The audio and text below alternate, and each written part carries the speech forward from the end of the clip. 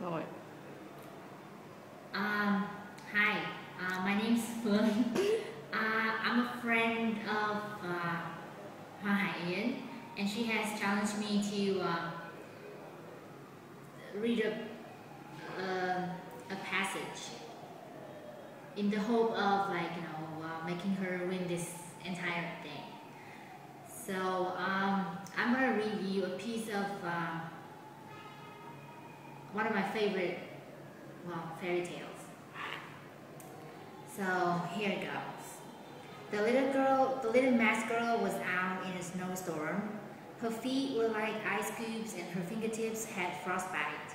She hadn't sold any matches since daybreak, and she had a stomachache from the hunger pains.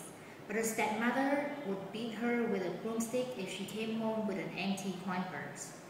Looking into the bright living rooms, she saw Christmas trees and warm fireplaces. Out on the snowbank, she lit a match and saw the image of a grand dinner table of food before her. As the matchstick burned, the illusion slowly faded. She lit another one and saw a room full of happy family members.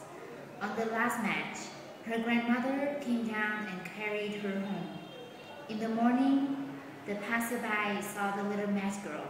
She had frozen during the nighttime, but she had a smile on her face. I forgot. So make sure you vote for my friend, Hoang Hai Yen, and I hope she wins this thing.